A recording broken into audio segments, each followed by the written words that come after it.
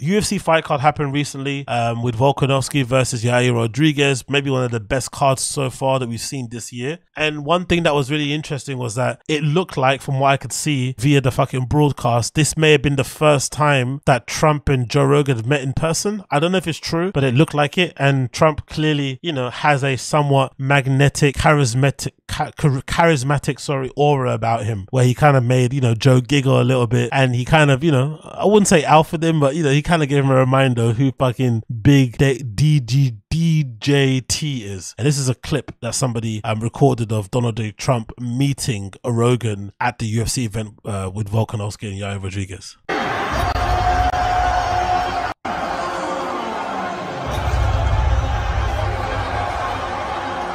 Shaking his hand.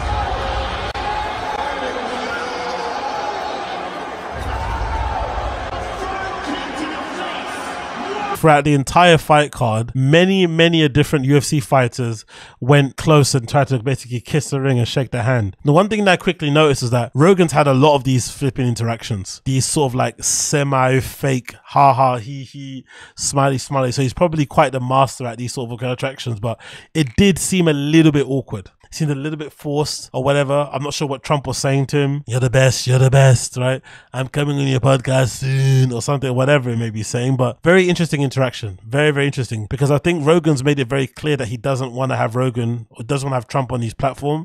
He said in general he doesn't want to have any more presidential candidates on his platform. I think he kind of got put off completely from being a part of it. But considering how right-leaning Rogan is becoming now, and how kind of more open he is at discussing sort of like right-wing talking points, I could see it happening now. I have a feeling it might happen, and there is a little bit of a suggestion out there from people who are, you know, more plugged in to the podcasting scene and shit. They're saying that there is maybe a suggestion that Rogan could end up going to Rumble. When his contract is up at Spotify, there is a suggestion that he could potentially go to Rumble, and if that's the case, the Rumble CEO is really friendly with Trump and shit. That could maybe be a good little tie-in to kind of give that platform a bit of a boost.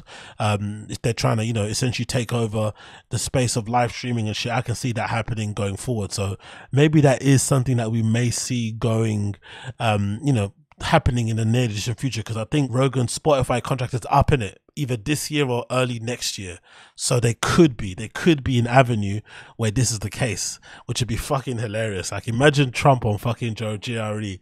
That's going to be a very interesting interview, because if all of those guys like Sam Harris and Eric Weinstein or whatever, and some other people maybe aren't fans of Rogan's politics nowadays and think he maybe just went too far to the right, just imagine how annoyed they're going to be when he finally interviews fucking, you know, Trump. They're going to be calling him out, saying he didn't hold him accountable for this, hold him accountable for that. They're going to be going fucking crazy. So it's going to be interesting to see what happens when it does eventually happen, which I think it will, to be fair. Like I said, I think Rogan's being very much flirting with right-wing talking points and getting all those things off. So I see that happening sometime soon. And then obviously, to make things very interesting, Jack White, somebody that I've got a lot of time for, a very kind of influential songwriter out there and musician in his own right, decided to weigh in on seeing Trump out there with Rogan, and read the following on his caption on Instagram: anybody who normalizes or treats this disgusting fascist, racist conman, disgusting piece of shit Trump with any level of respect